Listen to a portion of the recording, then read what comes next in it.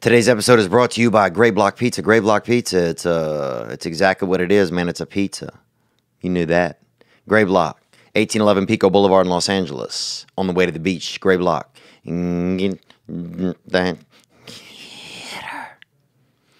What's up, you little grilled artichoke hearts? Ooh, a grilled artichoke heart. That sounds like a very Halloween-y treat. You know, maybe rack of lamb. That sounds like a Halloween treat. Dude, a lot of foods just sound like a Caesar salad. Like they made salad out of Caesar. Et tu, Brute, past the Thousand Island. Happy Halloween. Let's get into this.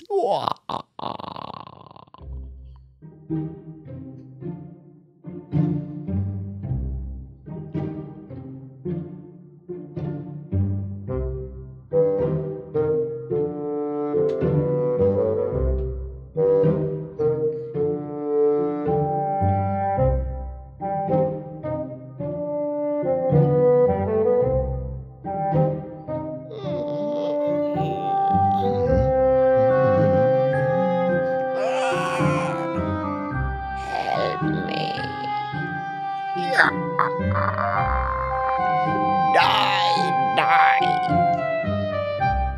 You didn't pay the rent.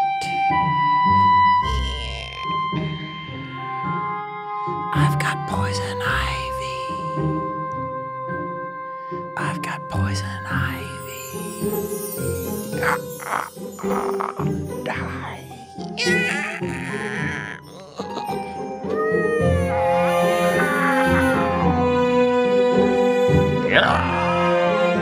No!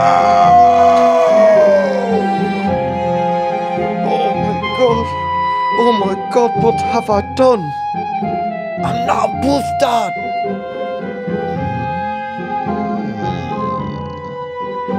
Y'all trying to jerk each other out for what?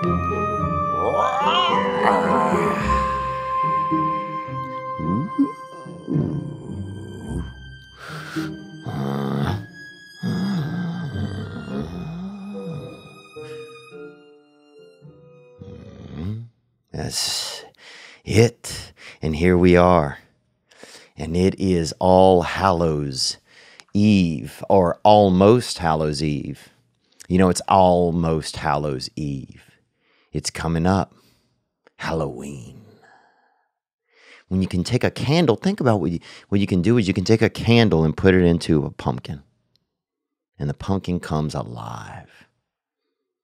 That's something special. You know, it's amazing, something that you would think doesn't even have the ability to, you know, have reach come out of it. A pumpkin. A pumpkin. You can put eyes in it and a mouth and a nose and put light inside of it. And suddenly it takes on a whole new adventure. Because not only does that pumpkin have the ability now, but then that pumpkin can make some choices of its own. And I'm happy to be here today with you. Happy Halloween this week. And look, you know I'm celebrating this. You know I've already taken my heart out and put a raven in there. So you know I'm running on that Edgar Allan Poe. I got that caged, you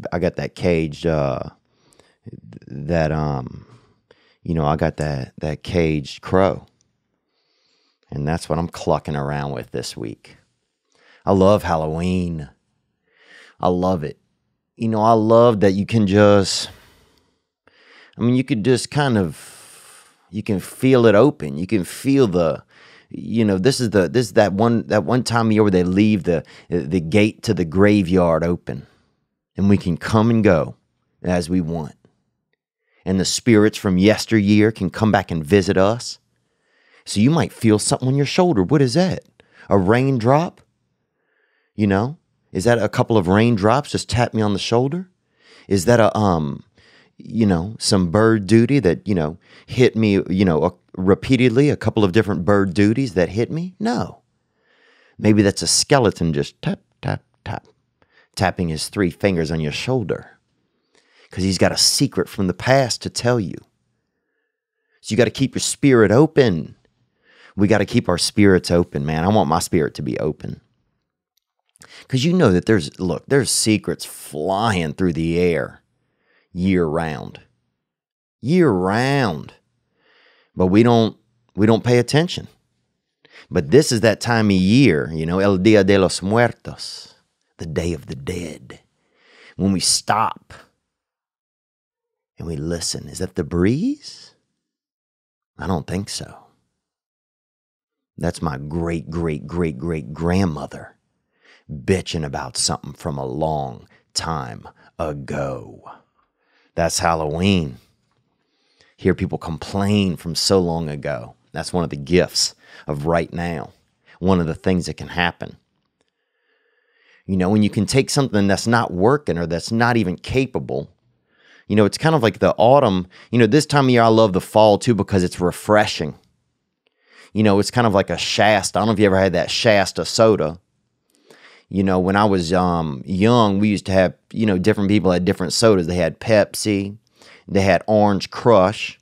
Had a picture of an orange circle slice on it. What else did they have? Mountain Dew. And then they had Shasta. And Shasta was, I think, this shit was maybe a dime a can. You know what I'm saying? You could drink one. You could, fucking throw one out on the interstate. You could do whatever you wanted with them. They weren't, it was like, for 10 cents, you either got something to drink or something to throw that was really hard. You could play football. You could, paint it brown and play football with it. We used to do that sometimes. And then sometimes somebody would get hit so hard the can would bust. And that was just that one fumble. And the whole game was over. Because it was just a 12-ounce can. But yeah, that Shasta was just basically very minimal soda. And but that's what this time of year is. But it was refreshing. Shasta was so refreshing. That's what I remember about it. And you pour that Shasta in your throat, and it would kind of, burn your throat. And it had a flavor. It was like raspberry or butterscotch, or some crazy. Sometimes the flavors were, you're like, is this a flavor really? Menthol. You're like, I don't know if that's supposed to be a soda, but you would drink it all. That Shasta. And sometimes you couldn't even. It didn't even have a flavor. It would just burn your throat so bad. And then you would just be so grateful that the burn went away that you would be like, oh, the soda's good. Because finally the burn of the soda would go away from your throat and you'd be like, oh, thank God. And it left you with a feeling of like you overcame something. It was really just like a 12-ounce can of challenge and adversity. And that was Shasta soda. But I love that this time of year is refreshing. It's a time of year where you could take things start to slow down a little bit. Even in California, in Los Angeles, one of the problems that we have here is, and I know I'm constantly naming many of them, but one of them, besides traffic and a lack of community, and I'm talking about in the city. You get out into the suburbs, man, things are a little bit more regular. But you get here in the city, man, it's just, there's a lot of greed and loneliness that's overcome people. And, but one of the things that that this time of year allows is for you to start something new, to take a life. Even here it slows down a little bit because the season starts changing. It gets a little colder here in Los Angeles. So suddenly you get a little like, oh, it makes you look around for a second because you get so caught up in being in the sunny days here. Man, I get so caught up in being in the sunny days here that I don't know. The year just all runs together. And every day there's like there's a couple of vagrants running around dressed up like Santa, pissing in a park and stuff like that. And, hiding bottles of urine and stuff from each other and playing, hide and go sip. They're running around just drinking each other's urine. And that's in the park right by my house, dude. Duck, duck, piss, bro. A bunch of people out there playing games, dirty games with different urine. And some of them selling dirty urine and clean urine in the park by me, trying to, people trying to pass drug tests, people trying to fail drug tests, people just trying to get their thirst quenched. There's a lot. I mean, if you put your ear up to the wind at night in my neighborhood, you could hear, a lot of just dirty gallons being passed between hands. But But this time of year, even in Los Angeles, it gets a little windy and it gets a little cool, and the seasons come in, and you just kind of get a second to like breathe. I feel like, and to look at what's going on around you, and you can take something old and you can put a light in it. You can kind of see how something has fared you for this past year. I've been doing this. Has this been good? I've been I dated a girl, she'll wake up in the middle of the night and get a bunch of Skittles and do Skittles in the middle of the night. Crawl back into the bed and she got a mouthful of those little rainbow flavor crumbs. Those, them little, look like a couple of rabbit duties. Those, rainbow rabbit duty hitters. Them sugar hitters, and she got a jaw full of them. And she go back to sleep with a mouth full of Skittles. And now she could handle it. Because women are organized, man. Women can be very organized. And now I'm laying here on choke watch, making sure she don't choke all night. But what I'm saying is that this is the time of year where you can take something old, but maybe you look at that. Have I been putting Skittles in my mouth and going to bed? Maybe that's not serving me anymore. Maybe it's time to let that go and let that be a ghost. Or you could take something like, I've been thinking about this, but I haven't really been doing it. And now you could take action and do that. Now you could find something that's a pumpkin. It's good. It's nice. It will make a nice kind of veggie casserole. But if you spend a little more time with it, and you hollow it out and put some eyes in it, and draw a snout on it, and cut a little mouth into it, and you put a little bit of light in it, a little bit of time, a little bit of effort, and now you got something that you're going to use to haunt the rest of your year. You got something that you've taken that it's not perfect yet. Maybe you got some construction paper sitting around on the table, and a little bit of tape. And you've been thinking, I'm gonna make a origami lantern, but you haven't been. But now's the time. Take a little time, slow things down. Put some light into something. Put some light into a family member. Put some light into a friend. And watch it grow into something beautiful. That's gonna help keep you warm and keep you excited. Some new adventure that's going to carry you on into these winter months. A little bit more of that tune. Here it was.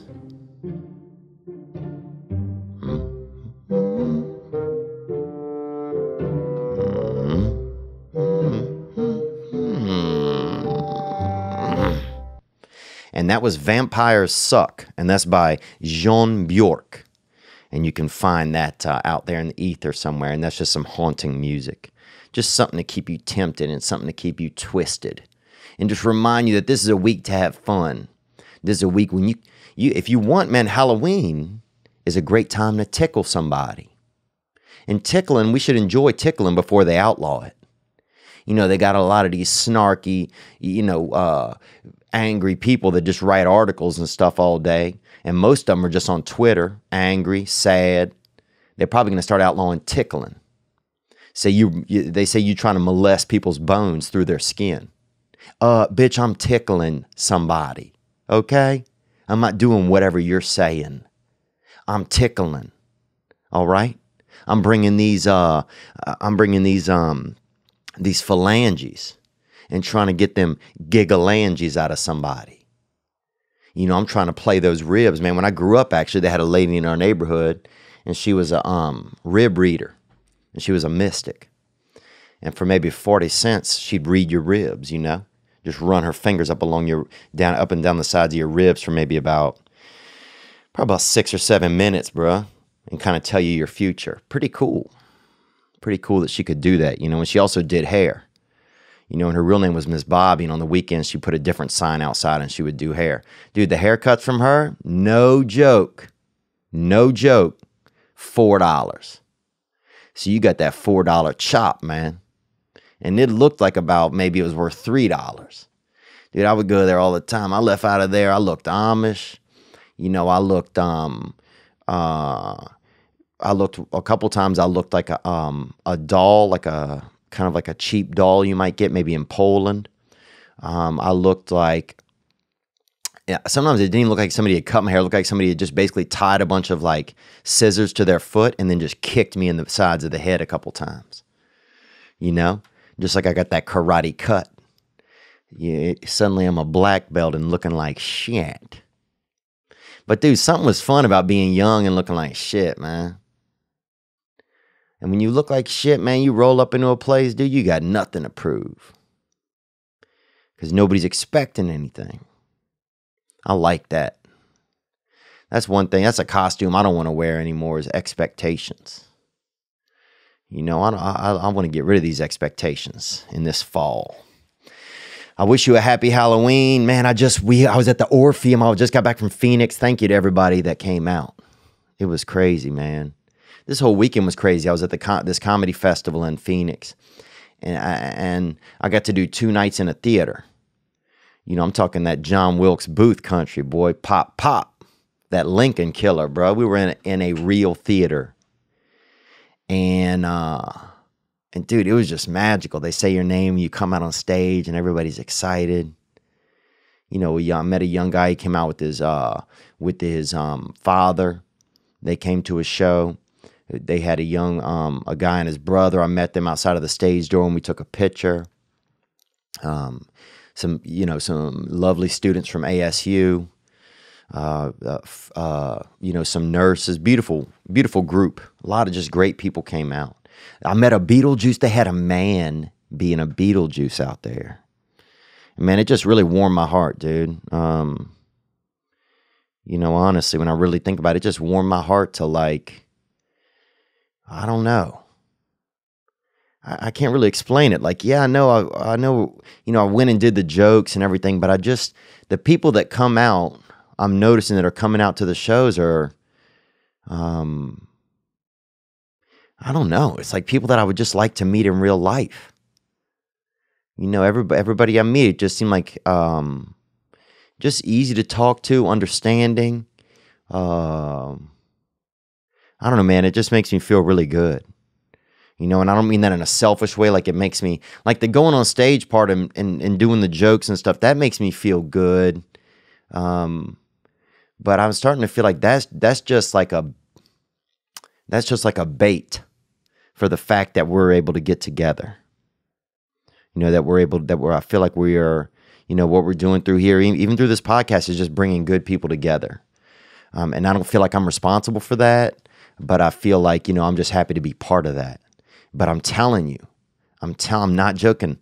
At these shows, people that are coming out, man, it's just special people.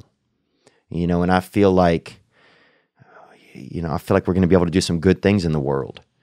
And it's going to take some time, but I really feel like we're going to be able to do some good things in the world, man. And man, that makes me feel good. And so I want to say thank you guys for coming out and supporting, you know, the laughter. I think maybe that's what it is. Maybe, you know, the laughter is kind of like the, you know, part of the, not bait, because bait feels like something that you use to trick. But maybe the laughter is just, it's like a little fire, you know, and it gives us like a place to kind of meet. But I feel like in the future, we're going to do some really great things together somehow. And I'm happy to be a part of that. And thank you guys for coming out. Dude, it was crazy. You walk out on the stage and like people are, and all you can hear is you can hear people, but you can't, and you can feel it a little bit, but you can't see very far. Because they got lights. Some asshole in the back shine a bright light right in your fucking eyes, bruh. It's kind of like cops. When cops knock on the door of your car, dude, that's always the craziest, man, when the cop knocks. And you're trying to think like, man. And the worst is when you hid your weed in the glove box. What a idiot. Man, you hid your weed in the only place the cop is going to ask you to open. Dude, I've done that before. License and registration. The second you start to lean towards that glove box, you're like, fuck. I'm an idiot. I hid my weed right there. Boom, bam. Dude, a buddy of mine one time handed the cop the registration and some weed, man. Like, dude, you fucking dumb, bruh. Like, I'm dumb, but you are definitely dumb. But yeah, I had a great time in Phoenix. And I'll be back there actually in March. Tickets aren't on sale yet, but I do want to let you guys know that I'm coming back there for a full weekend at Stand Up Live. I had such a great time, and I can't not come back.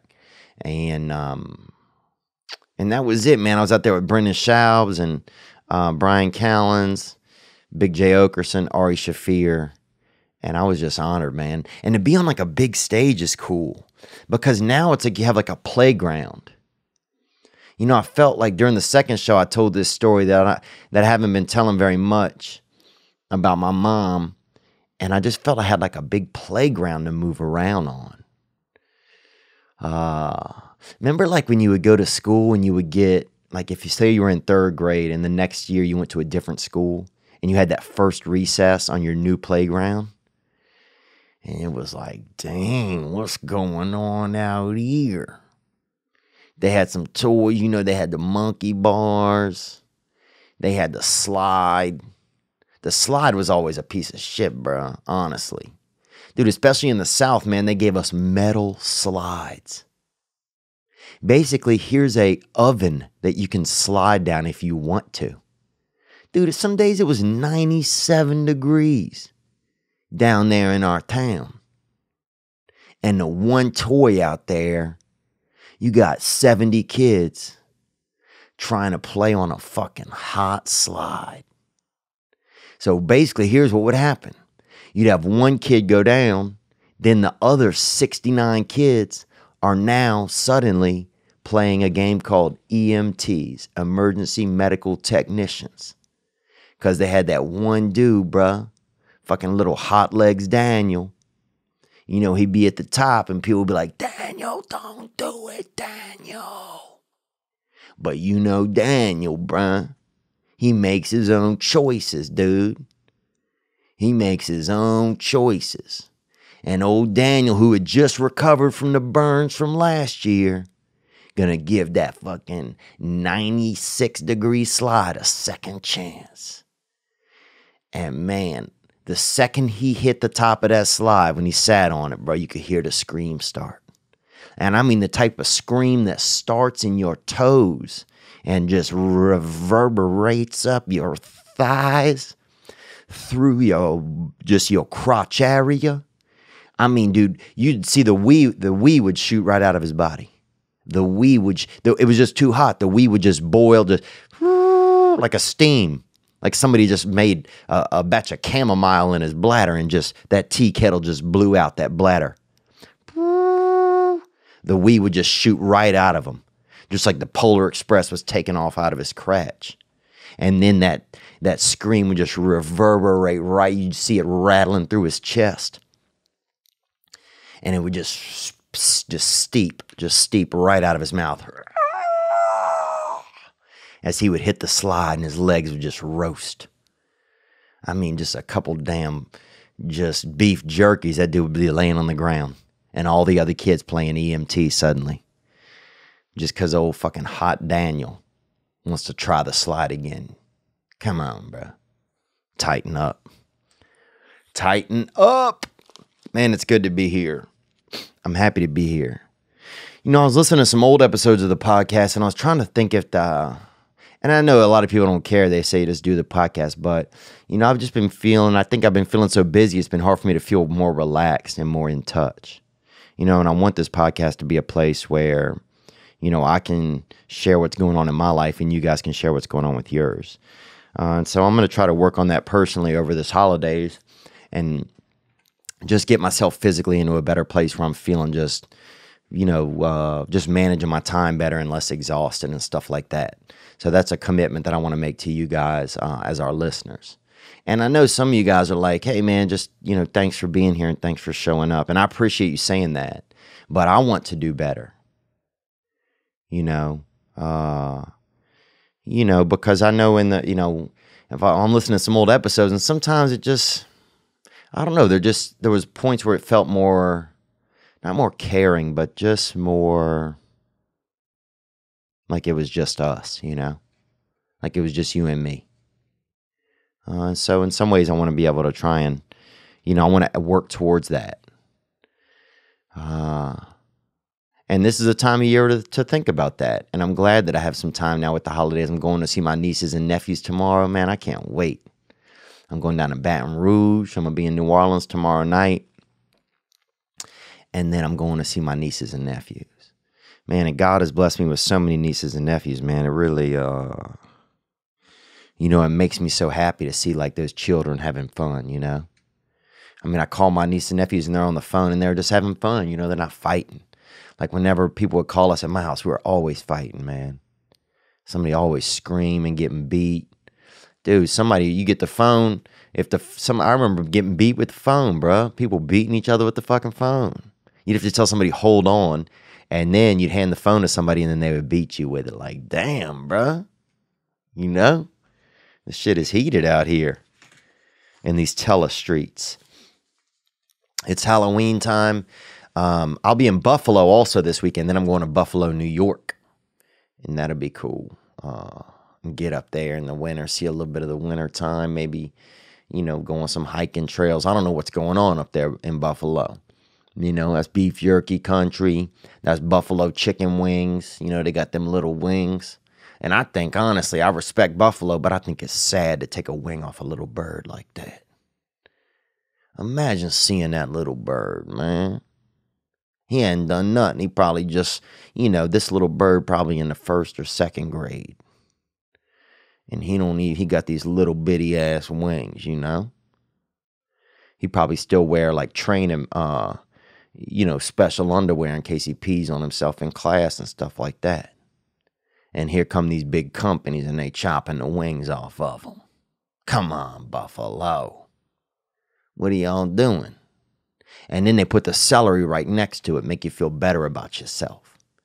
Because celery don't care about dying.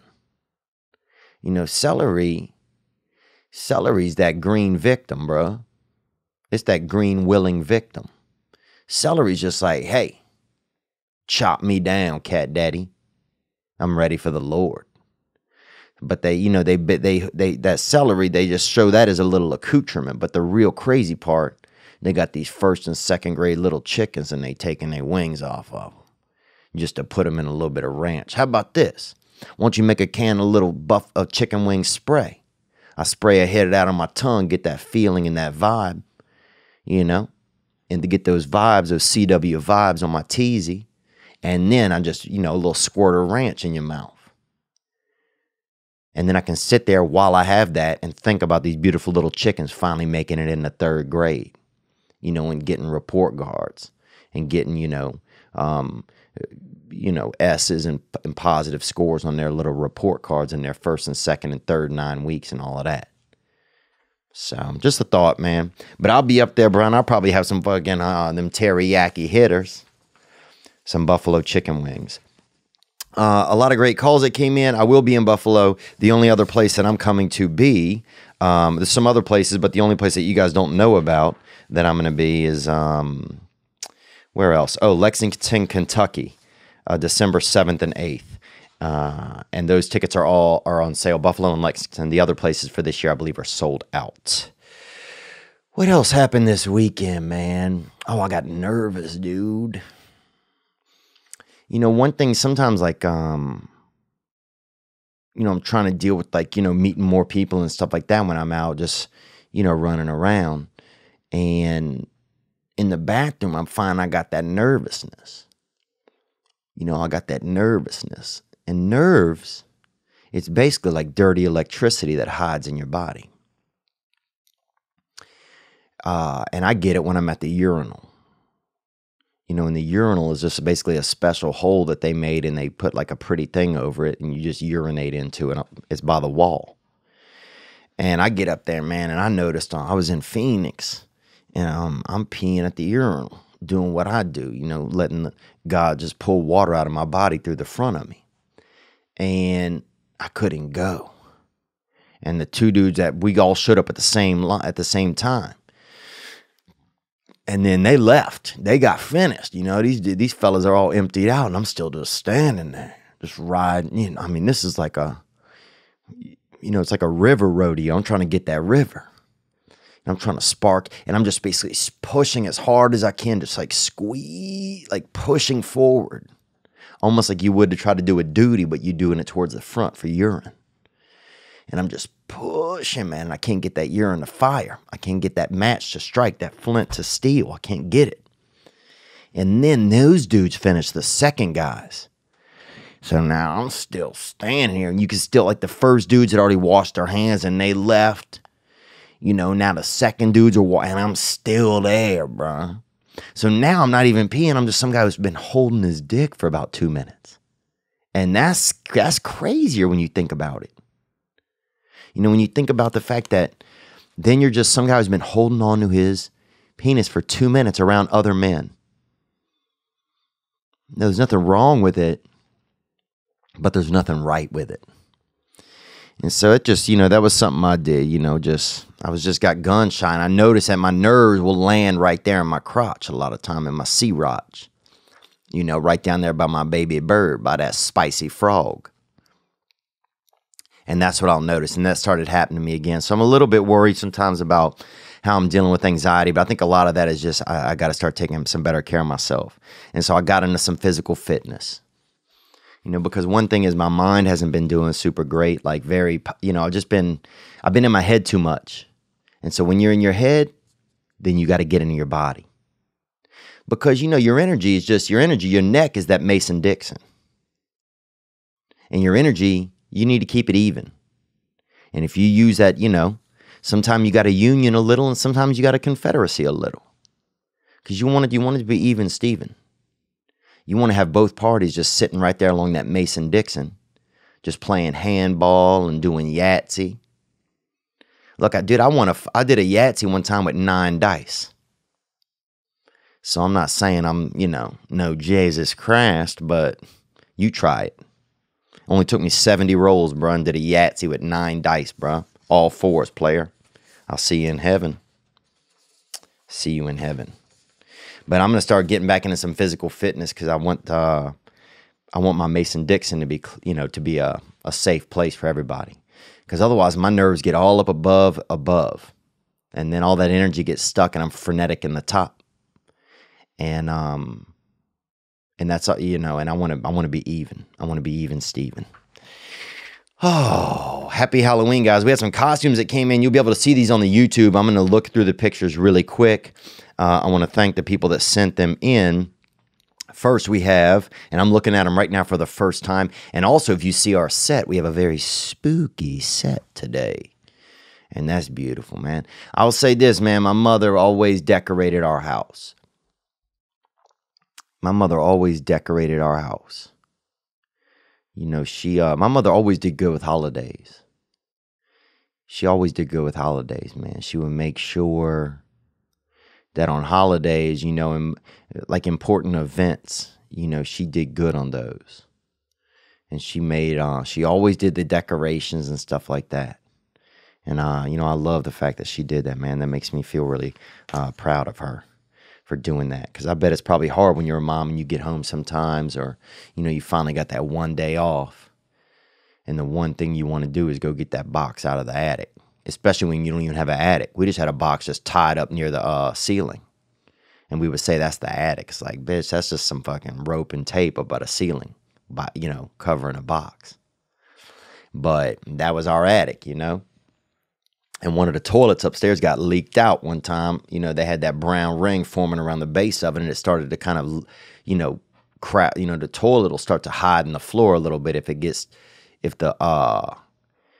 the wood or whatever it is, the linoleum gets too damp around it.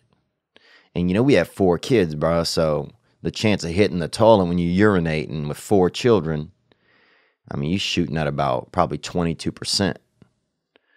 You know what I'm saying, man? You're probably about 22%. So a lot of that moisture in that body urine would get into the wood around the toilet. And the toilet started to kind of, you know, fade into the wood a little bit because the wood couldn't hold it up because the wood was getting all greased out from the children urine. Because children urine, bro, you could run a go-kart off a kid's urine. That stuff's spicy. That stuff's spicy. It's got that kick in it. You know, you put a drop in each eyeball, dog, you could see far, bruh. Children urine super powerful. In Native American times, dude, they would take children's urine and they would dye different like bird feathers and stuff in it and wear them and put them right in the crack of their butt and stuff during like dances and parties and stuff for good luck. So the medical capabilities of children urine, priceless, bro.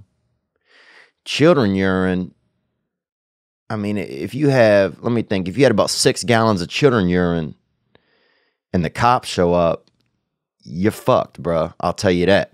So it's okay to use it medicinally here and there, but don't go, tapping your little nephew to get it out of him. Stay classy. Keep your life right with Christ. All right, man. Here's some costumes I'm looking through them right now.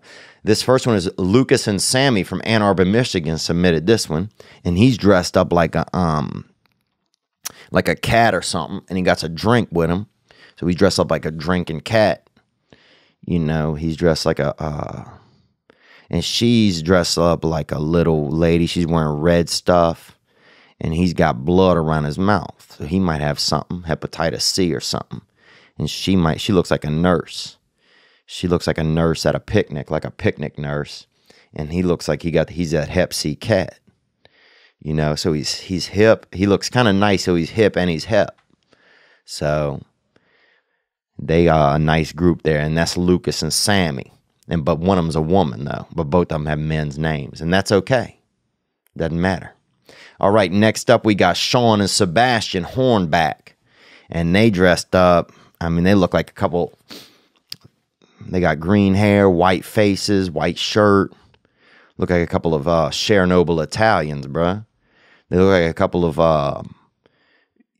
couple waiters at an Italian restaurant that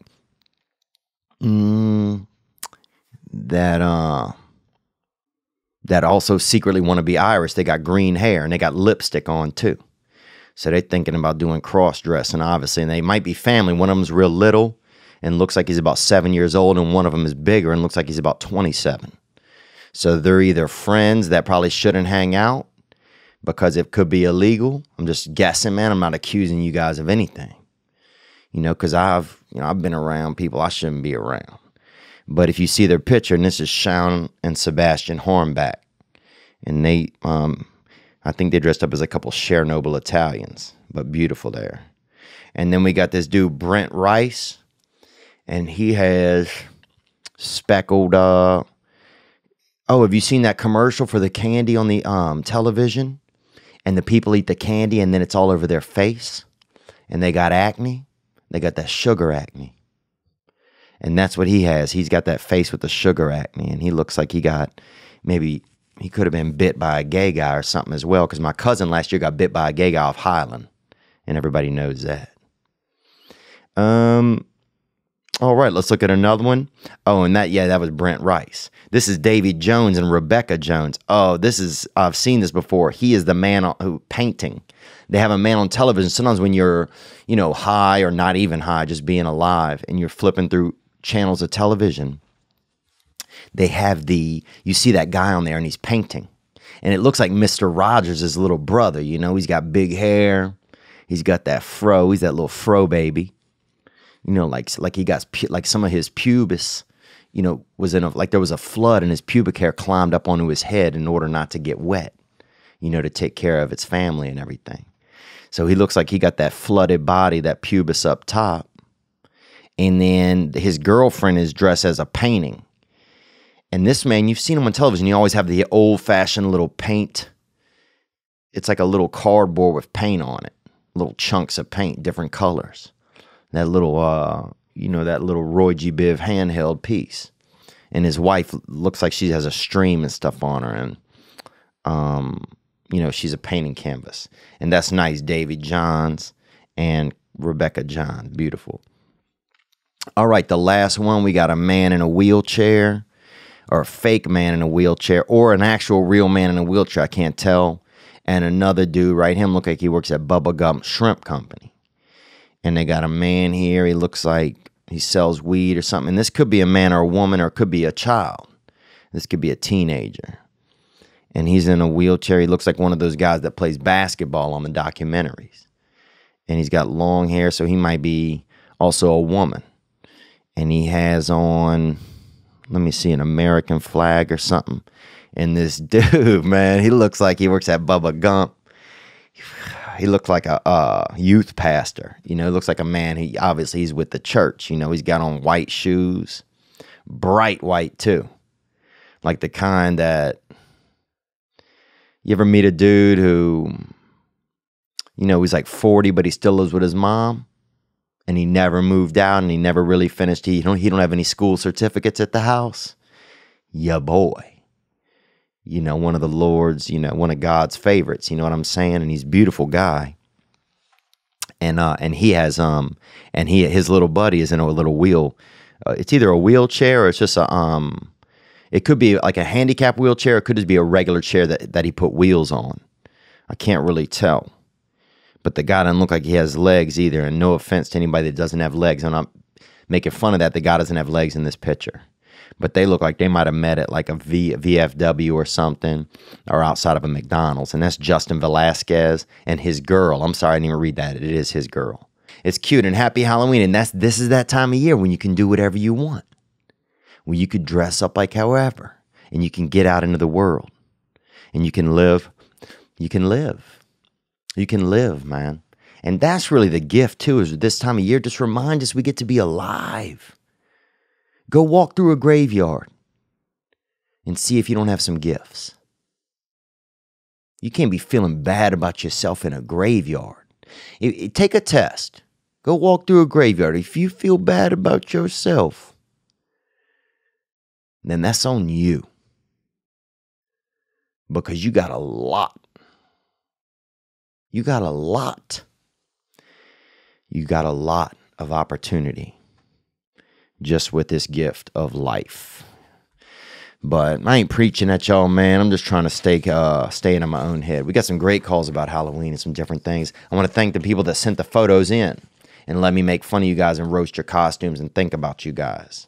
You know, I like seeing different people, whether it's in interaction, you know, pictures, drawings, you know, little dolls of other people. I like all of that. Voodoo dolls. What else? Dioramas. Sometimes you'll do a diorama and have some people in there. And I like to meet all types of people. I want to let you know this right now, that Skillshare is an online learning platform with over 20,000 classes in business, design, technology, and more. You can take classes in social media marketing, data science, mobile photography, creative writing, you name it, they've got it. Remember those dreams? Remember those things? Those little pumpkins you wanted to put a candle in? Go get that hitter. You can do Facebook ads for e-commerce. You can do trap music production. You can do sketch. You can learn how to mix music. You can do After Effects and the basics of sourcing and sales for entrepreneurs. These are all a few of the classes that you can check out at Skillshare. Whether you're trying to deepen your professional skill set or just start a side hustle, Skillshare.com is the place to go. And you can get 2 months of Skillshare for just 99 cents. That's right. Skillshare is offering this past weekend listeners 2 months of unlimited access for over 20,000 classes. And it's just 99 cents. So all the things you think you want to go back to school for and do this and do that, try it first on Skillshare. See what you feel. See if you really have an inkling for it. And also, you might be just looking around and find an inkling for something, a talent that you do want to learn. You know, your dreams, they're not that far away these days. And by not that far away, I mean they're at Skillshare.com/Theo.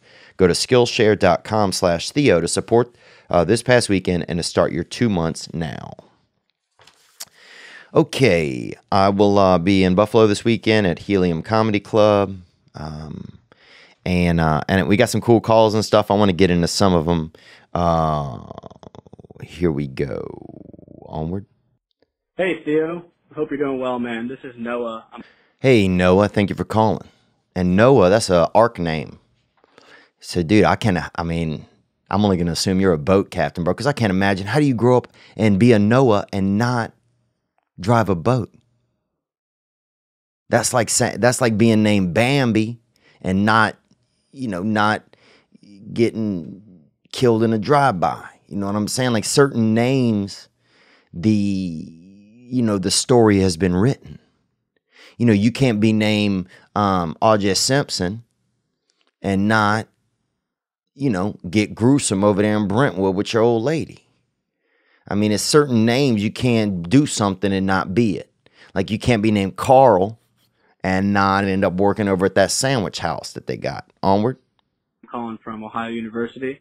Ohio University, man. Thank you for calling, sir. In Athens, Ohio. And man, I know you love Halloween, and we happen to have like the biggest block party in the country for Halloween at our school. And I heard you talking about, there was a guy who called in who lost his dad a couple years ago. Yes, I remember that. I don't have his name right here in front of me. Maybe I'll give him a buzz this week.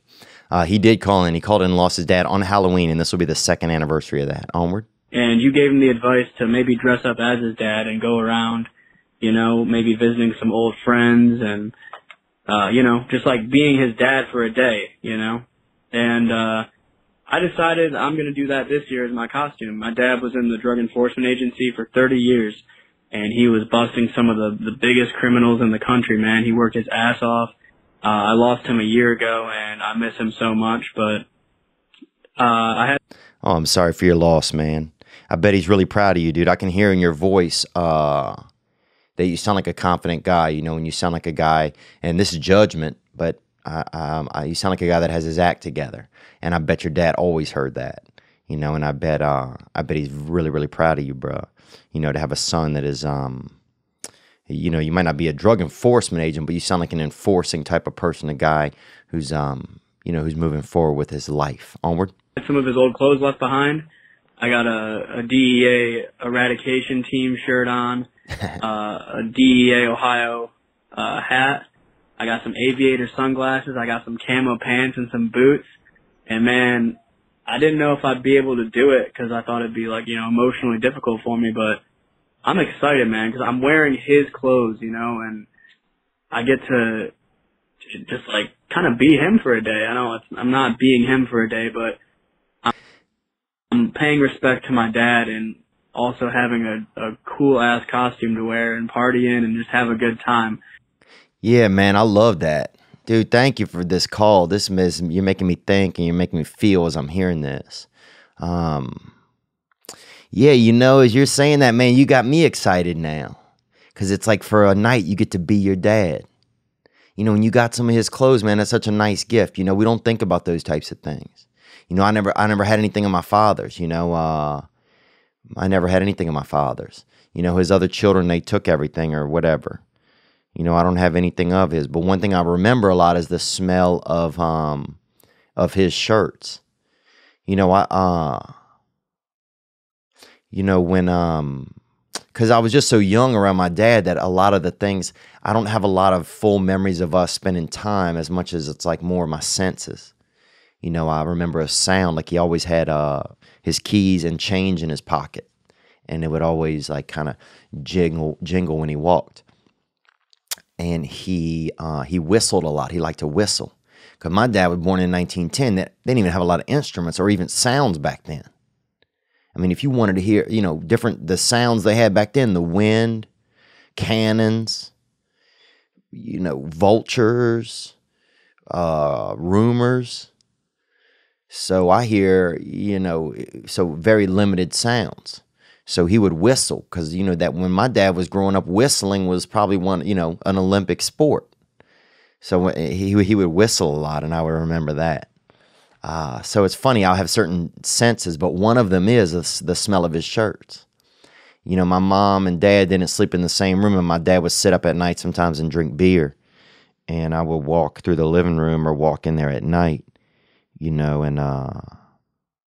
and he would have me come over by him and he would give me a hug and I would smell like his shirt, and I love that. Onward. I just want to say, man, thank you so much for that advice. And I love the podcast. I love you. You're amazing.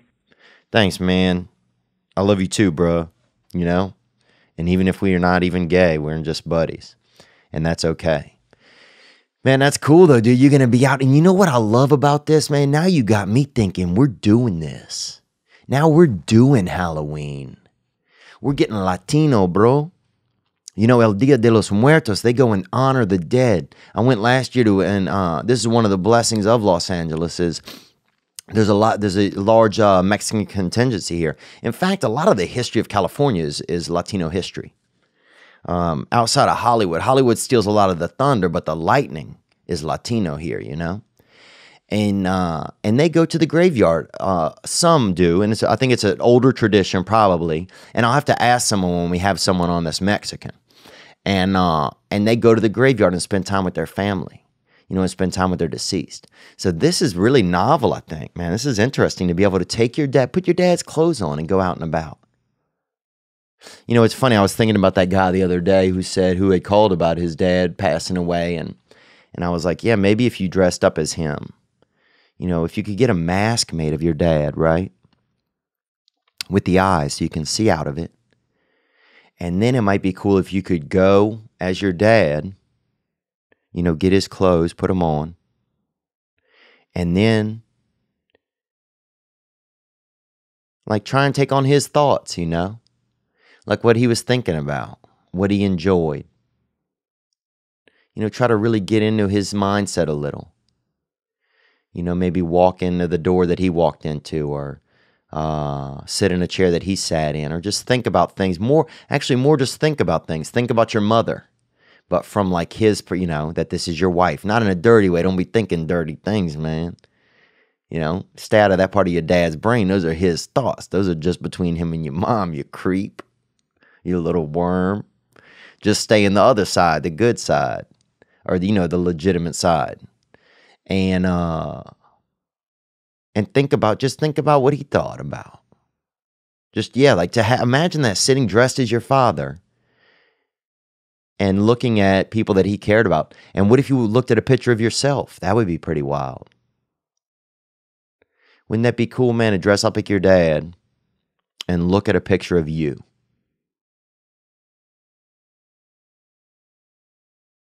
And then just be able to feel how much love he probably had for you. Imagine looking at a picture of somebody that you care about more than anything, and that you would do anything for, and that you're so proud of. And I know that sounds kind of crazy, but I don't think it sounds that crazy. My Mount Kilimanjaro is inside, bro. I'm a stalag tight, and I'm trying to get inside. And I think that would be super, bro. And there's no way your dad's not going to feel that. That's Halloween, man. That's dark art, but boy, you got candles with you. Gang, man, thank you for that call. That's a beautiful call. Making me think about that, and also just referencing back to the man that called away a week or so ago. All right, let's take another call. Hey, Theo, what's up? It's Josh from Buffalo. Just calling to let you know that we're excited to see the Rat King and the home of the chicken wing this upcoming weekend. That's true. This weekend is the King and the Wing. I never thought about that, man. That's nice of you to reach out in advance of me coming over there. More? And also wanted to extend the invitation. Me and all my buddies, we're a bunch of musicians. We're big fans. We're going to be coming out to the show Friday. But Thursday, we're playing right down the road at a place called the Tap House. So if you want to come on out, maybe bring the strap. We'll be there, the whole Curious crew. If not, we'll see you Friday. But check us out, man. Come hang out with the Curious crew. Tap House on Chippewa. If not, we'll see you at Helium Saturday, brother. All right. We'll see you. Awesome, man. And yes, you were only allowed to say we'll see you 3 times in a call. I'm just joking with you.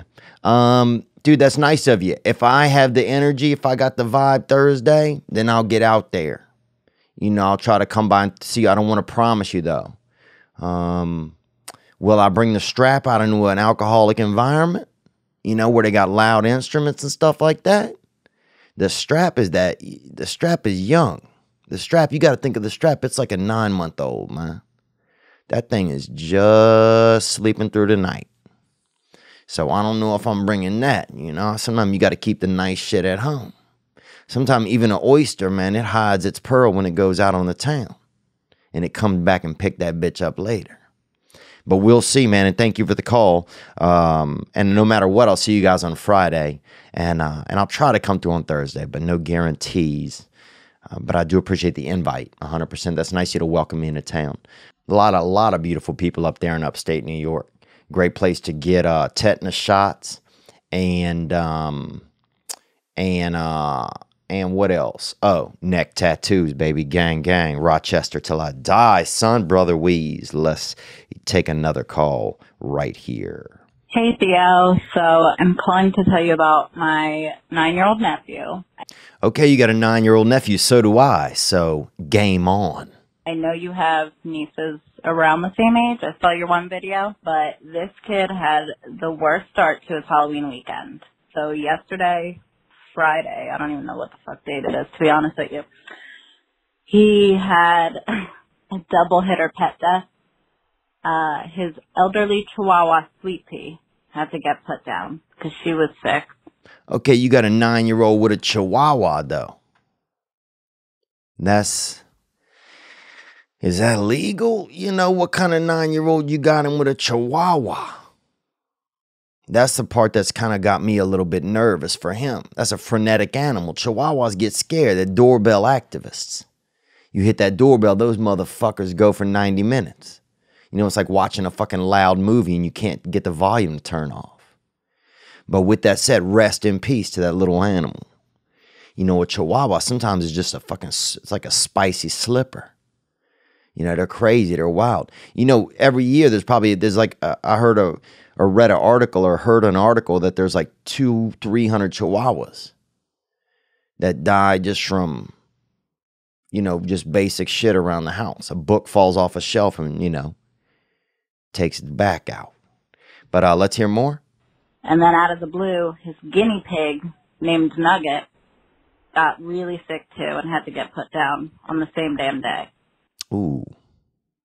Yeah, I'm sorry about that. I'm sorry your son lost 2 animals, little Chihuahua, which sounds, I don't know. The Chihuahua didn't even have a name. That sounds to me like I'm not sure if that's realistic. That could be your animal. But little Nugget, that's another story.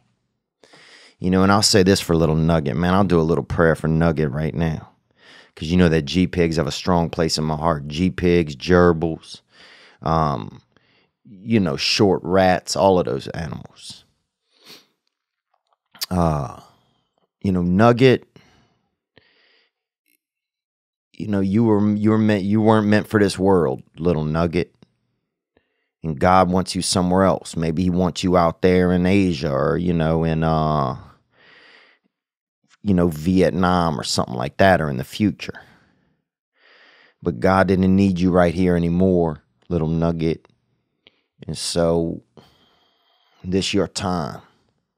This your time to get out there and just, you know, chew away at the cheese of reincarnation, bruh. And maybe you'll come back as a tall, beautiful nugget. Not even a nugget, more like a chunk in another time or another sphere. And we wish you well, young buck. And I hope that wherever you show up in the world, bruh, that they got mad hoes for you, my man. All right? And big hearts as well. Gang, gang, bro. I love you. But that is a worse weekend for a 9-year-old. So I had to leave work early, go take this guinea pig to get put down, while his mom went to go get the Chihuahua put down. And he cried all last night about it. And he also has 2 other dogs that died this year. Oh, come on, lady. Look, what's going on here? He's got 2 other dogs. What kind of chop house are you running over there? You know, I'm not accusing you guys of anything, but it sounds like you're picking sick animals and then shoveling them off on little Randall or whatever your son's name is. I mean, what's going on? What kind of, you know, what kind of halfway house for the halfway living are you running over there? You got animals popping through there. You got little gerbils with spina bifida and all of that popping through. You know, you got, you know, you buy it. Next thing you know, you got him a rabbit that has Hep C. Or you got, you know, you get him a little seahorse with AIDS or something, you know. And I'm sorry, I'm not trying to be crude to you, but But this seems wild, doesn't it? That you keep bringing these animals around your boy and they keep perishing. And now, he's 9 years old. What's next for him? The dude's lost fucking 30 animals. It's like, it's like not Noah's Ark, but like, little Randall's shitty raft. And all the animals that get on, they drown out because the raft got bad ballasts on it. So I'm not accusing you or anything, but I will say this. It's Halloween time, so this is a great time. Take your son out maybe and let him visit the spirits of the animals. Maybe get your boy out there, put a diaper on him or something. I don't know how old, I don't know if people are doing diapers at 9 years old. If they are, get him one of those lean diapers so the other kids don't see it. So they're not laughing at him and stuff. Get him a regular, a tight diaper, one of those lean ones. And get your boy out there and maybe, draw pictures of the animals on his body, do some smoke or some sage or something.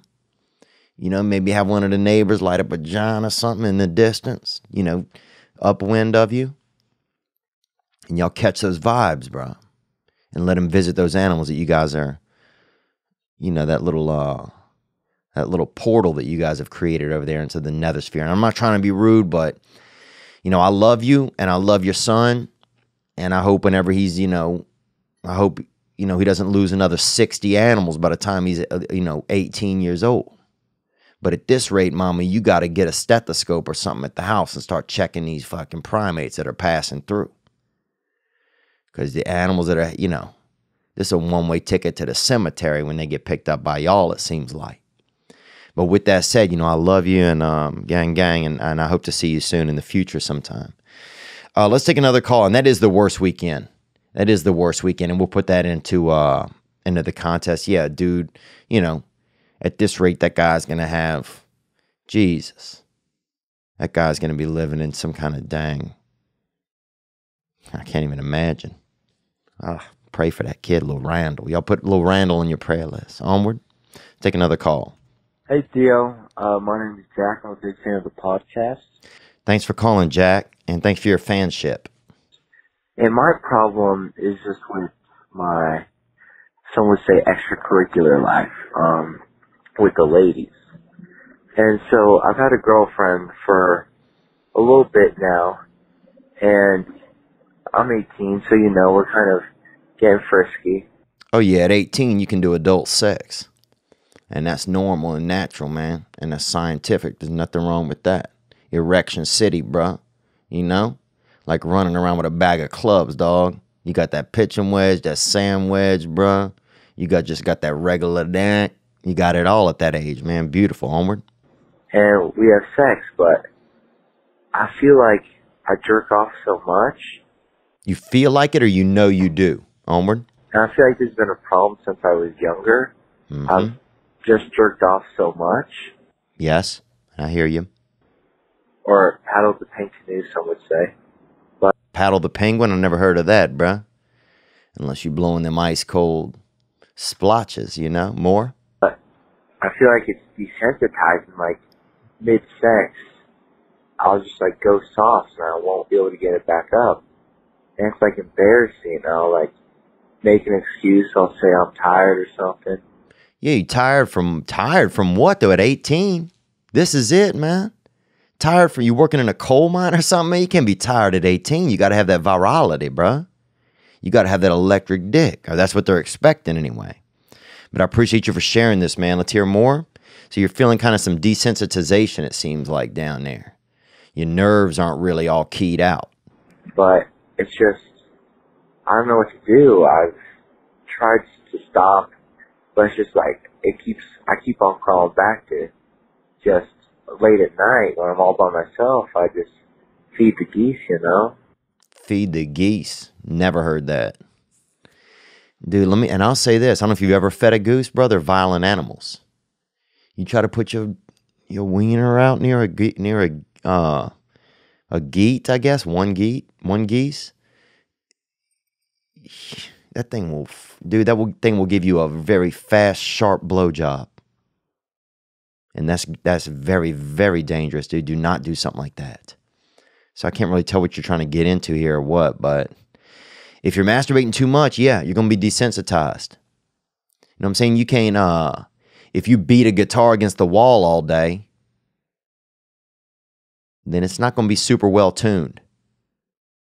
It's not going to be tuned to make real music because you've been out there bashing it for no reason. So, respect the music of it. You know, a real man, you might even want to get you a little case for your dick. It just, goes on the front of your dick and you open it up and it's like got that kind of blue felt in there like a saxophone. Remember that in grade school, somebody would open that case and it had the blue felt in there with the sax in there, or a little horn or something, a little trumpet, a little Stillwell with his, little metal hitter in there. Yeah, maybe put that around your junk. That way you're going to treat it like it's something special. Because you out there beating your crotch against the wall for no reason and then expecting it to Mozart in the bedroom, but you out there Machine Gun Kelly in it all afternoon. It's not real life, bud. But yeah, if you do have a real problem with it, get a hold of it now, man. By not getting a hold of it. You know what I'm saying? Be good to yourself, dude, and stay out the freaking park, bruh. Geese, man. Feet. What is going on, dude? This is Halloween. What am I thinking, man? Am I taking all this serious and you guys are all messing with me today? The hotline, as always, is 985-664-9503. That is the hotline. You can always call it, and it'll always be here for you. And also, if you're a young man that's struggling with something that lives in the Los Angeles area, hit us up, 985-664-9503. We're trying to solve some of these problems or some issues that men are struggling with in real time. And it can be, something real, something that's going on. I don't want you to be afraid to reach out here, that this isn't a safe space. And you can say on the message, look, just let us know what's up. And maybe I haven't been bringing enough of my problems into the show. Maybe I've been holding back. I think I want to think about that over the next week, It's Halloween, man. What skeletons are in your closet? Is that bone marrow? Or are you just happy to see me? Let me tell you this right here. This past weekend is supported by HelloFresh, the meal kit delivery service that shops, plans, and delivers your favorite recipe and pre-measured ingredients so you can just cook, eat, and enjoy. I've been using HelloFresh again, and I forgot how much I liked it. If you have somebody, you have a child or a couple of children, if your son just lost 4 animals this year or something, and you guys need to spend more time together. If you have a spouse and you need to spend more time together, or somebody you're dating, or even just a date you're planning on, HelloFresh is a fun thing to do. The recipe's right there. The ingredients are right there. It's really like old-fashioned cooking. And sometimes you think, oh, this isn't like a mom's recipe or from scratch, but it is. It's nice. It's just already planned for you. It takes some of the organization out of it, but it takes the enjoyment and keeps it right there and available for you. There are 3 plans to choose from: classic, veggie, and family. Each box is made up of fresh, responsibly obtained ingredients from carefully selected farms and high-rated, trusted sources. You can subscribe to enjoy benefits of HelloFresh week after week. You can pick what meals you want online, and it's in a nice box. It's all nice and cold. They got the meats and the veggies, and everything is well taken care of. You can get delicious, filling meals delivered right to your door every week for less than $10 per serving and free shipping. I'm not just selling you this. I wouldn't sell you something that I don't like. I use this and I enjoy it. It's good stuff. HelloFresh. For $20 off your first 3 boxes, for a total of $60 off, you can visit HelloFresh.com/Theo60. That's HelloFresh.com/THEO60, the number 6 and the number 0, and enter promo code Theo60. That's HelloFresh.com, Theo60, code Theo60 for a total of $60 off. The Saints and Vikings are playing tonight, and I recorded it. So I'm here working, doing this instead. And you know, I didn't even think twice about it. I'm just happy to be here. I've been feeling like emotionally exhausted. Like I've been having a tough time kind of getting in touch with my own emotions. So I'm going to try to think of some, not think of some ways, but I need to take some actions to make myself just feel a little bit more connected. You know, I think just life getting busier, work getting busier. But I don't want to ever get too busy that I can't be a part of this podcast in the most effective way.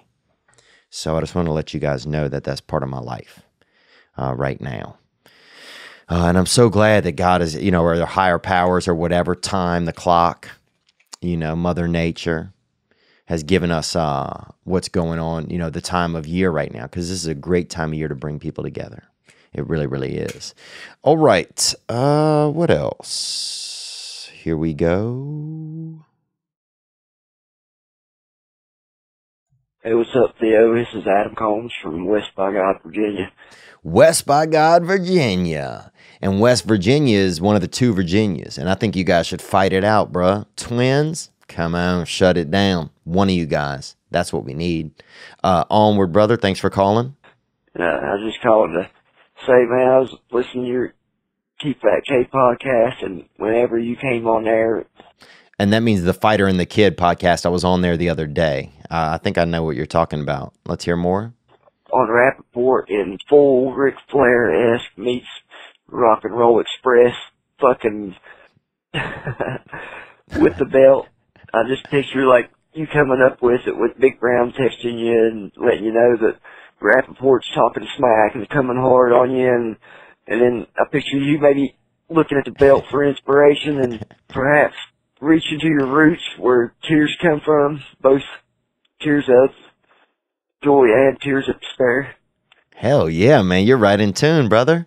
And just pulling out that Ric Flair and Rock and Roll Express meets Macho Man, fucking just breaking it out on him and coming in there hard. I came in there hard, boy. The Rat King.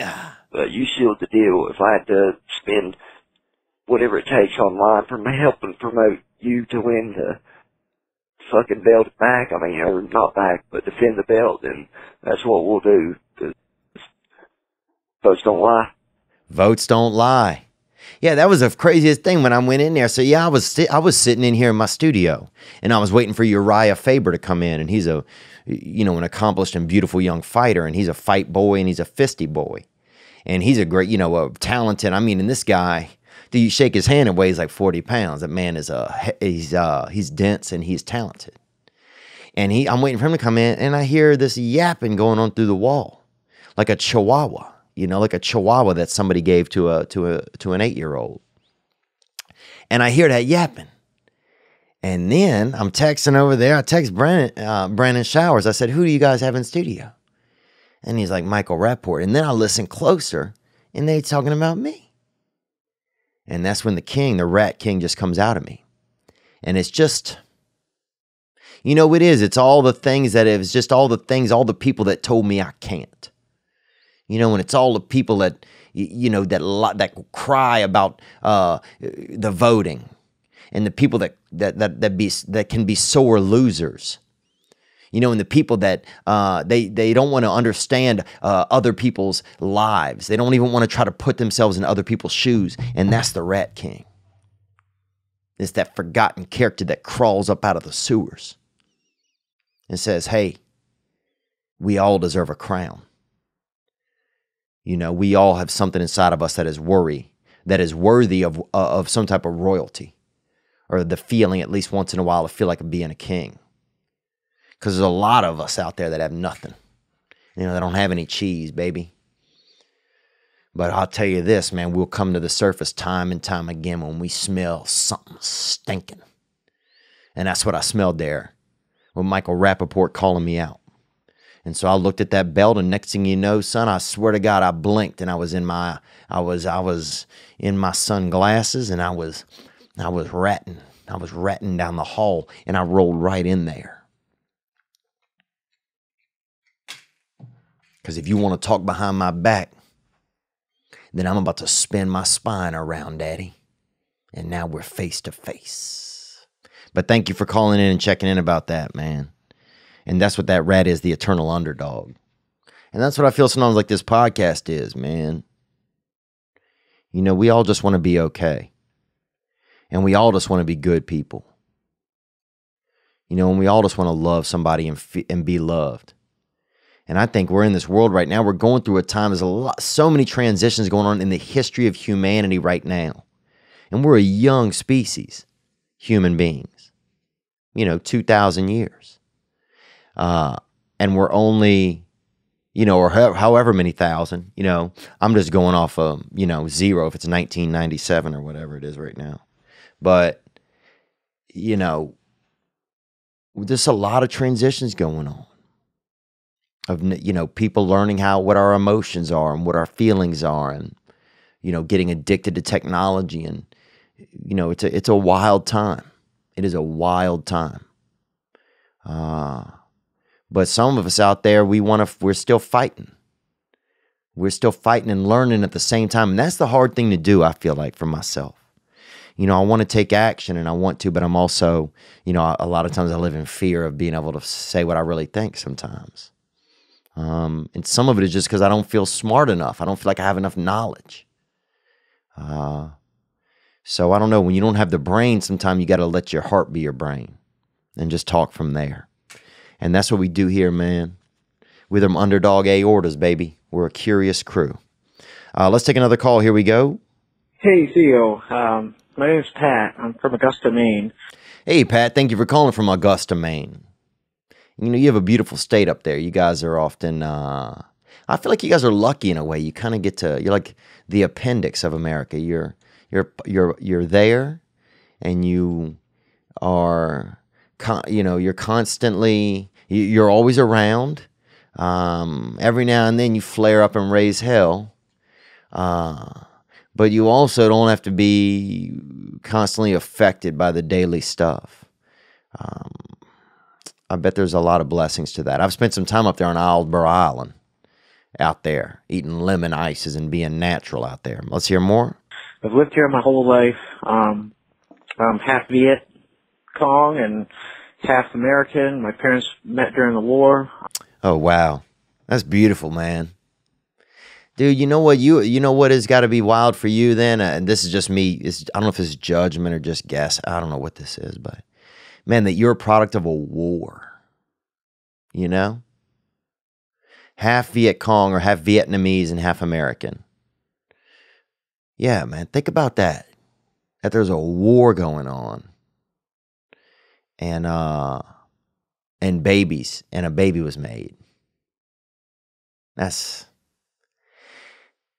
I mean, as beautiful, as sad as that is, and as wild of a circle that is, that it's beautiful. You know, babies are often the healing thing of a lot of different things. You know, someone has a family and a baby, and next thing you know, the families all come together, and they all have one thing that they all love immediately in common, and that's what it's about. And when you see that with different races, you see a child that's black and white, you're like, oh, well, then you know that the family, they both love that child. They both love that child.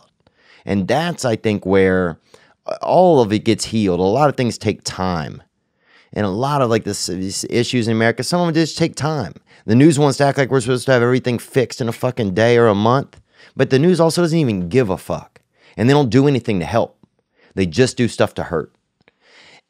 But when you see a child that is two different ethnicities, two different cultures, you're like, oh, that's the solution. That's the solution. And it really is.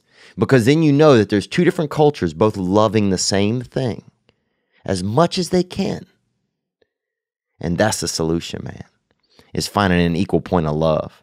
That's really what does bond, I think, people. Anyway, I didn't mean to make this about my thoughts. Let's hear more. But anyway, my wife of 12 years died tragically last month. And oh, man, I'm sorry to hear that. I'm sorry, bud.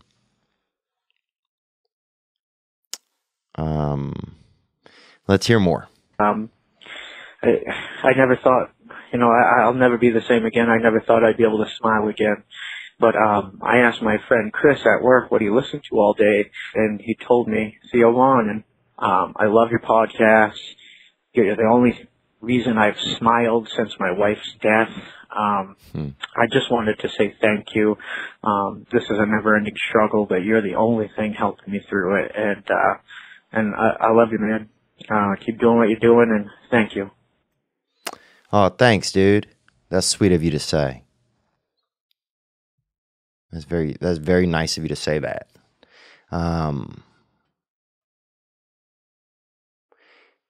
Yeah, I bet your wife was a lucky guy. Sorry. Jesus. I bet your wife was a lucky lady. Man, I don't know what to say except thank you. You know, it's kind of weird. Like, I don't know. Sometimes it's like more about listening. So I wish I could hear more about your wife. You know, I wish I could hear more about, like, you know, maybe ways that you guys like to laugh, or, you know, if you guys like to snuggle up at night, like how you like to hug each other, or, you know, maybe if y'all like, you know, if you like to watch the same program, or if you know, I'm sure you probably know like how she likes her coffee, or how she likes, you know, if you get to the restaurant early, what to order for her, you know? I bet there's a lot of nice little moments and things that you guys have that are special.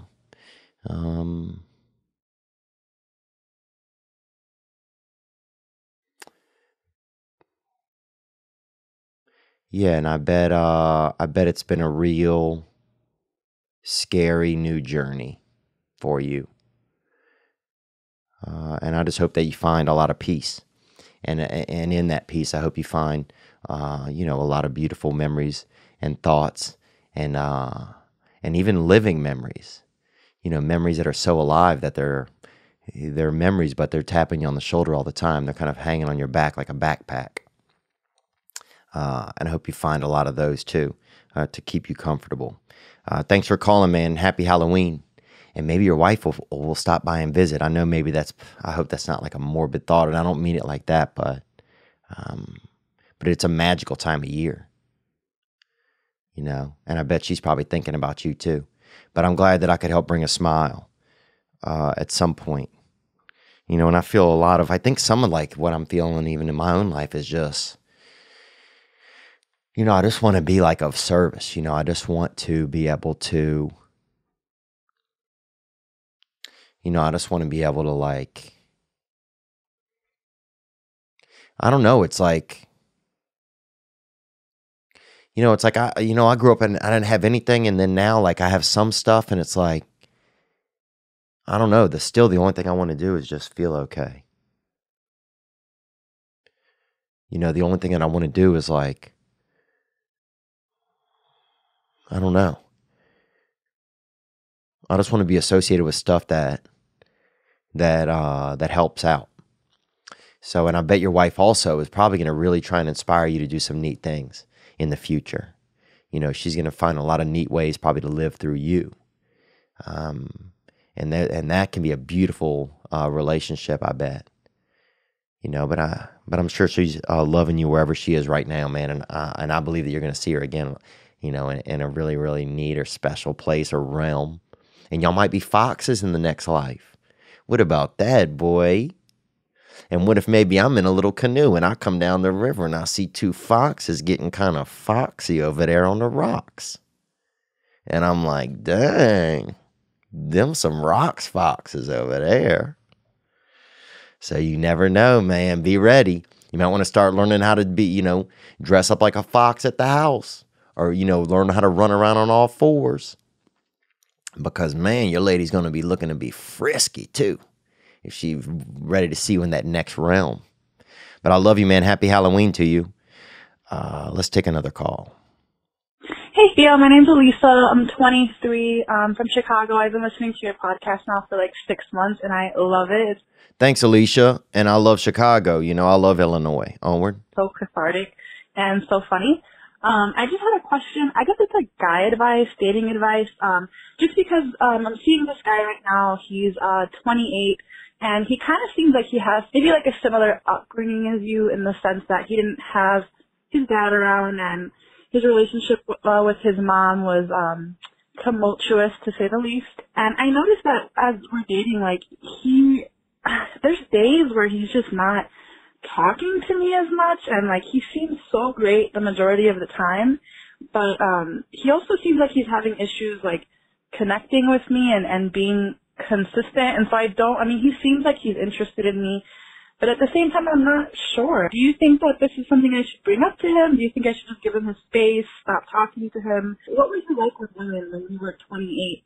And do you think that if he's not being super consistent with me with his communication, that I should just kind of like stop talking to him, or do you think that I should bring that up to him? Thank you for the question. Thanks for calling. I think I can relate to this. Some stuff I can't relate to. I think you have to decide what you want for you. If you're happy with the points that, that it's just kind of a fun, if you're happy that it's just a fun time, you guys can enjoy each other's company, and when you guys are connected, that it's great, then you just can rock that, and you guys can enjoy that together.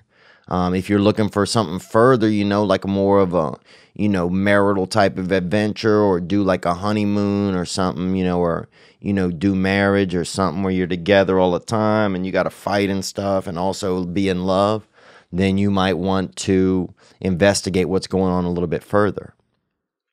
I think trying to be understanding is a good way to come at it, because no matter what's going on, he has an issue, and it probably, there's some behavior he does that doesn't settle. It doesn't, that boat doesn't dock correctly with you. So you're like, okay, well, he's connected for a while and then he's kind of, maybe MIA or a little disconnected. Yeah, I can feel that 100%. I'm so scared of that. And I'm scared of it. People are like, well, you should just try. You got to give it a shot. I feel you. But there's like a thing in my bones, in my body that is just like, I turn into a Sasquatch when I think about being really connected, where every part of my being just runs, and I'm not even running.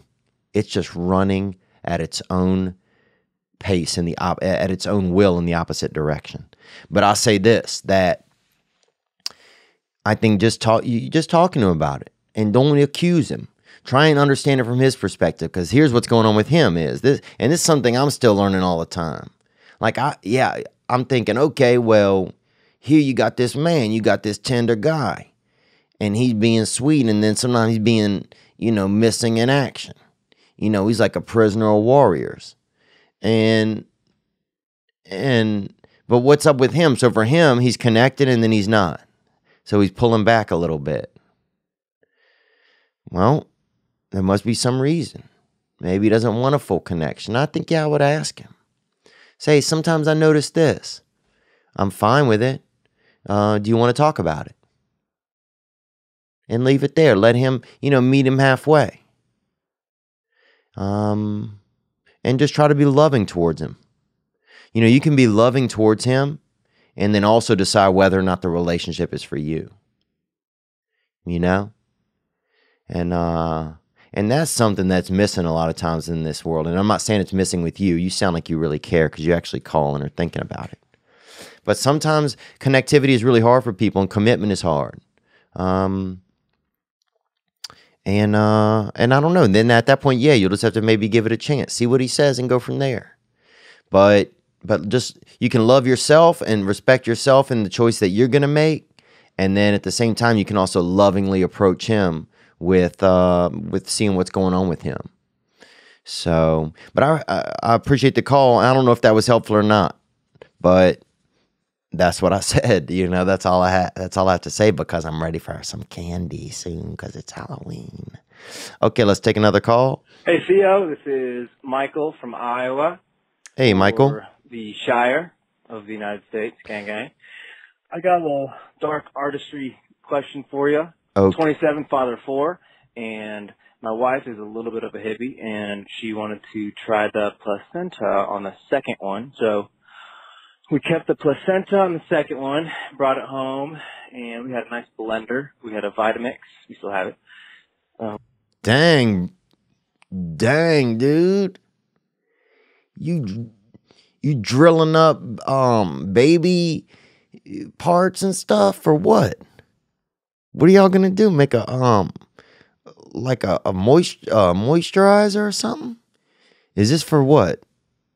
What is it? Onward? We'll ground that up, poured it out in ice cubes. Ooh. You got those stem cell hitters, dog. You got placenta ice cubes? Oh, my God. This is so slithering, bro. This ain't no Hufflepuff cake right here. More? And swap those things in a smoothie every day. I tried a couple, and I don't know. It was, felt weird. But the questions are, three-parter. Number one, does that make us cannibals? Okay, is it cannibals if you're eating part of your own children placenta? I think it's how much you have.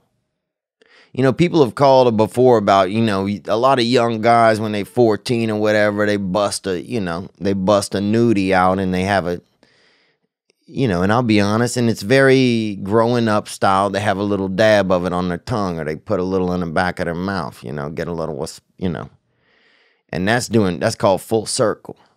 When you eating your own, even not eating, but when you having even just a little dab of your own yogurt. So if you're eating placenta fucking ice pops at the house with your lady, dog, dude, y'all about to end up on the episode of Snapped. What are the rest of the questions? Number two, have you tried placenta? I've never had any senna, bro. I don't do that baby wrapping paper, bro. That's the Lord's to-go box, man, and I'm not dealing with all that.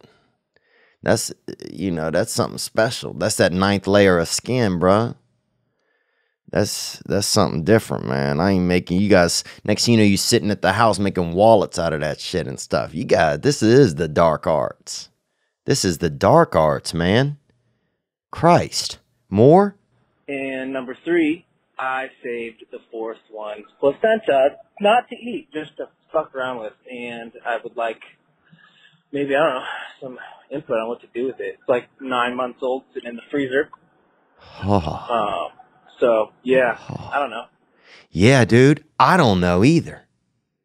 Don't call me when you guys are hiding body parts. This ain't that kind of place. A lot of calls today. People have been sending in all kinds of stuff. A lot of calls today with people, running out, dying animals and they're blaming it on a 9-year-old. And then you got this guy, him and his wife's making freaking, baby wrapping paper smoothies out here and drinking, doing suppositories of baby snot and all of that and hiding stem cells in their back door and their booties and all. What is going on? Dude, this is not, look, I'm all for trying something new, but I don't know if I could sleep at night knowing that a little bit of your baby's in the freezer, bro. I've tried some stuff. My boy Duncan just sent me a bunch of elk, 5-pound bucket of elk, but I've never done anything like that. I've never put any freaking BP butter, that baby senna butter, that Placezi.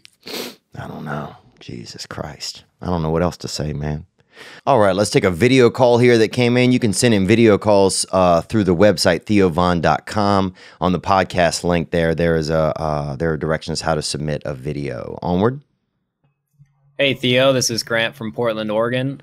Hey, Grant, what's up, man? Thank you for calling, my friend. I was just looking for some advice. I'm a foreman at a paving company, and I just started my own paving company. And a lot of the guys that I work with have seen me at the first paving company, and I was a shoveler and a laborer. I did a lot of hard work, but it came to a point where somebody would say, I don't want to do that. And I would say, I want to do that. And I'd move up, I'd learn new things. And now I'm a foreman, and a lot of these guys have been there longer than me, so they don't really respect me and they don't really listen to what I say. And I'm just wondering if you've come up with a way to earn somebody's respect. I work like crazy. I bust my ass and I'm dirty all the time, and I practically have no life, and I don't really want to do that. And I also just don't want to be a dick to these guys. I was just wondering if you had any advice. Gang, gang. Gang, gang, Grant. Thank you for calling, man. Just listen to you. Here's what I would say. Just keep showing up. Keep showing up. Keep showing up. I got in the comment here. There's people like, oh, this guy can't do it. He's from this side. He's from this background. He's from this. He's from that. He can't do this job. You know what? I keep showing up.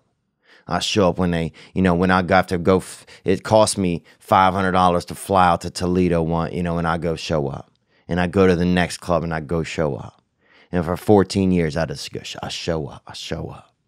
I show up and I do my job. And I don't be mean to others. And, I pray for my enemies. And I just try and stay, and just control what I can control. And you're going to have to work hard, man.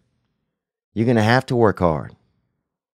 Because it's not even that you're proving them wrong. It's what you're doing, really. You're proving you right. And that's a way to look at it. This has nothing to do with them. This just has to do with you. Because you can't control what they think or do or anything like that. All you can control is you, man. And you show up and you do it. And you don't have to work with the same guys. Look, man, you'll find somebody else looking for work. You can get guys that will listen to you and, but you're going to have to show up and you're going to have to work hard. That's what you're going to have to do. And eventually, people will just see you that way. And the reason they'll see you that way is because that's who you'll be. Eventually you just become what you've been doing. Whatever it is. If you haven't been, you're becoming a foreman. You're becoming a dancer. You're becoming someone who, does magic.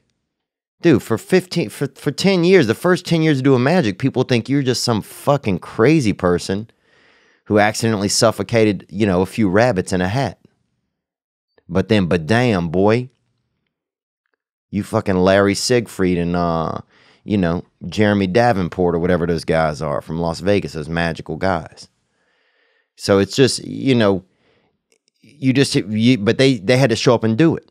A tiger bit one of those guys. But now he does magic. He doesn't even have a face. But he had done the magic so long he can still do the magic without a face, man. And that's baffling.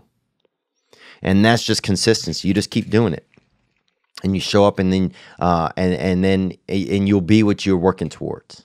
And you can do it, man. I think you got it in you. And it's not and if something gets a little testy, just say what you mean. But don't say it mean. That's what my brother always says to his children. Say what you mean, but don't say it mean. If they want to judge or whatever, that's fine. Say, look, I'm just trying my best. And every now and then, ask them for suggestions. Make them feel a part of. Just because you have a position that's higher than somebody doesn't mean that you as a person are, or that you as somebody that can't be understanding to them, or that can't include them. Sometimes I'll know something or think I will, and I'll just ask somebody else anyway.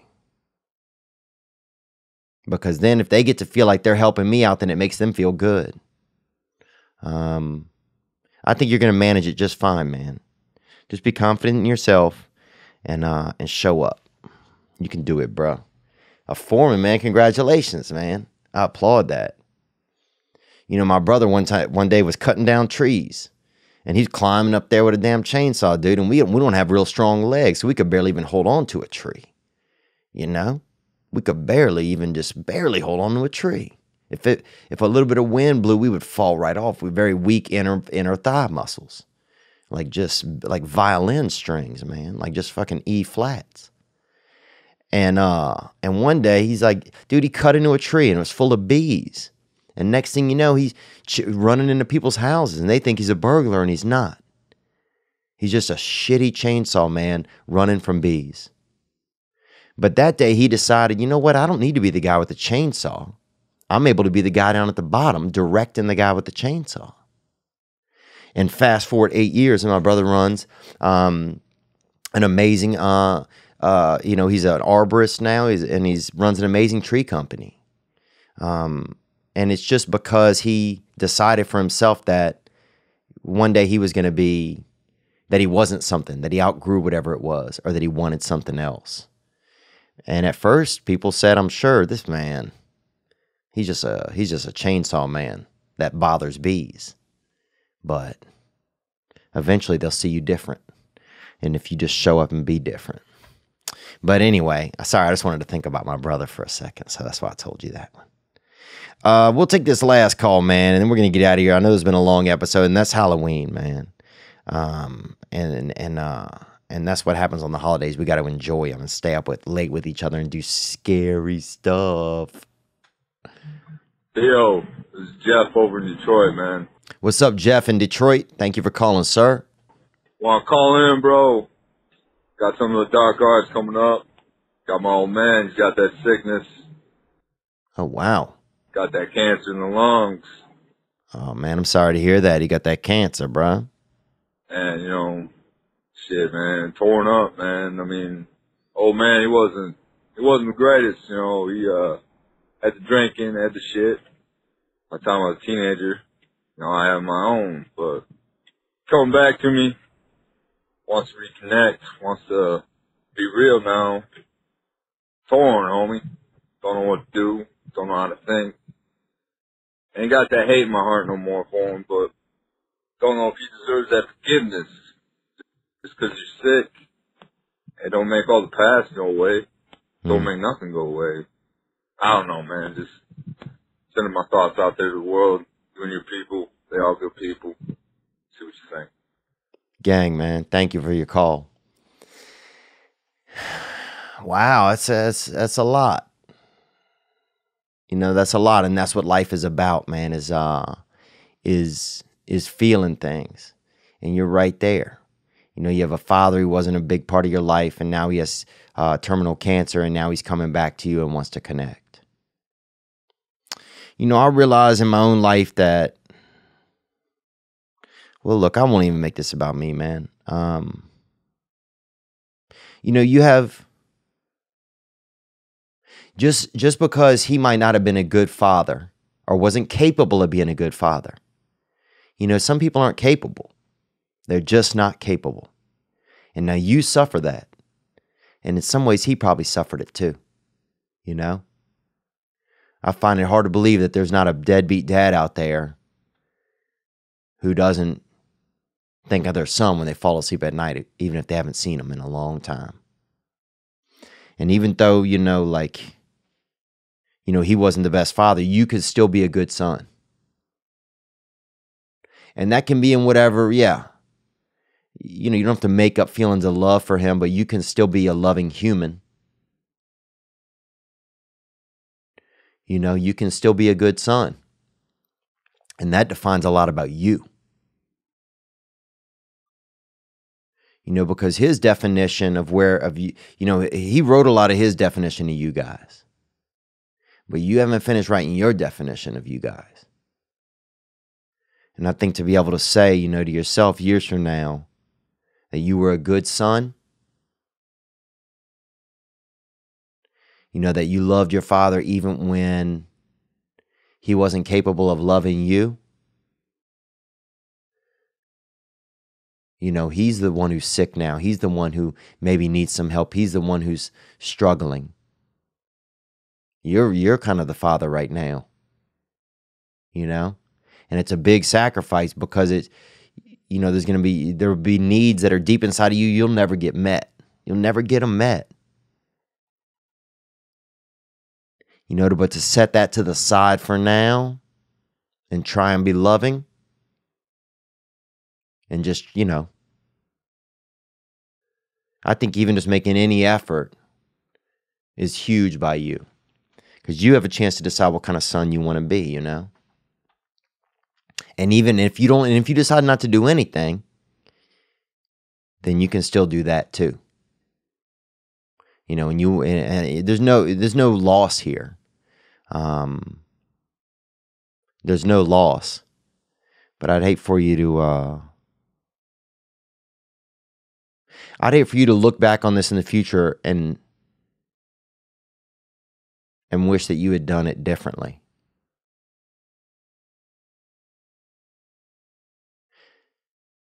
You know, because it takes a lot to love somebody that wronged you. Or that didn't, you know, that you feel like didn't love you or couldn't express love to you. It takes a lot, man. But man, that's powerful. That's powerful. And you have the ability to change his heart, I think. Because if you show him how loving you can be, he's going to realize that there's only one place that you could have gotten that ability to love from, and that's from him and from your mother, because y'all, you know, you're them. And man, that's going to be powerful when that resonates in his heart, that he's able to create something that could love that much. It's going to make him realize that he could have loved that much, you know. And maybe that'll be the unlocking of the chasm that shows him that he can, you know. But I'm sorry to hear that about your father. And I wish you love and luck, bruh. Onward, man. In some way, shape, or form, we got to move onward. It's that time of year, you know. You can take something that's been haunting you for a while and you can put a new light in it. You can put a new little light in it. And you can start a new adventure with an old pumpkin. Anything can happen, man. It's that time of year. Keep your chakras open. You can do it. Be good to yourself. You probably deserve it, man. I'm going to take us out here with the song that brought us in. Vampires Suck by John Bjork. Happy Halloween, man. I love you guys. Gang.